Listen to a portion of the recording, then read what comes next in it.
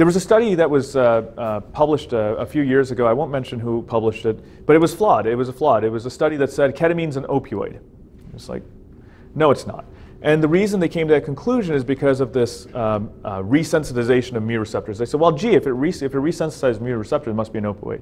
No, it's not. It's just a special property where we're able to resensitize mu receptors. And I can tell you, just as a side note, we have used ketamine infusions to actually lower opioid consumption. We've seen patients go off hundreds of milligrams of morphine equivalents literally overnight without withdrawals and without side effects. Because again, we've resensitized the receptor. It's like rebooting. So when you reboot the tolerance or reboot the sensitivity of that mu receptor, suddenly a patient doesn't need as much. The most, I guess the most extreme example that we saw, and this wasn't necessarily with mu receptors, this was just disease process. We had a patient who had severe depression. I mean, severe depression, really bad memory, like just awful, wasn't able to leave the house, et cetera, was on a ton of medications from the psychiatrist. And we did our first ketamine infusion. The patient felt so normal afterwards that memory came back. She even remembered details from her wedding that was like 15, 20 years ago that she had forgotten, and she just remembered them on the spot, and et cetera, et cetera. It was absolutely fascinating. I wish we had videotaped it. It was, to the point where you're just like, there's no way. Like, you're seeing it with your own eyes, but you can't believe it. But here's why I bring it up, because that patient became so normal after the infusion that now we had another problem at hand, which was even scarier. Now she was on a relative overdose of medications, because what we had is a patient who literally didn't need medications, and now she's on these many. So we had to have her call her psychiatrist emergently and sort of say, what do we do here, because we need to get off everything like overnight.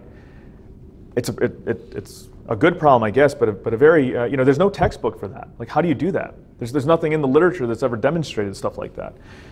So we have a molecule that can be very powerful, but you need to know how to use it, and sometimes when your results are very good, you need to know how to quickly respond to that, because you may actually reverse certain disease states almost overnight in some situations.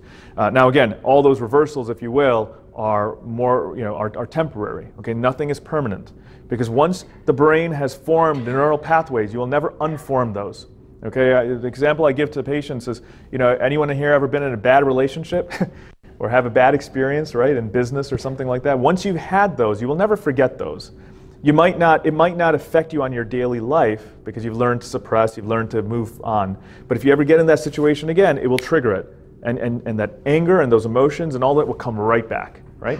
And that's the same thing here. Triggers will happen. Now, triggers could be from pain, it could be from other experiences, but triggers will happen. And so patients will usually, at some point, some of those disease processes will come back. So more mechanisms. We see, again, a lot of subreceptors, a lot of glutamate receptors that are affected by ketamine. Brain-derived neurotropic factor can be affected by ketamine. Reduction in cholinergic neuromodulation, L-type, calcium 2 beta channels, neurosteroids, increased release of aminergic neuromodulators. And we see, again, norketamine as an active metabolite. So it does have some analgesic effects.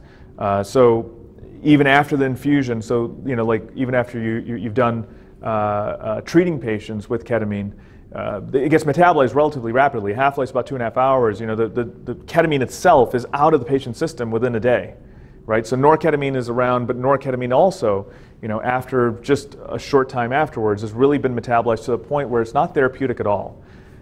So any effects that you see are effects of kind of putting the fire out with water. The water's not there anymore, but the fire also has been put out. All right.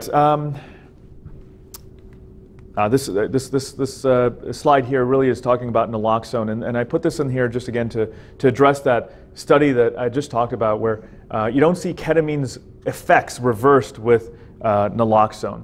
Ketamine is not an opioid at all. It is a unique medication that's an NMDA receptor antagonist.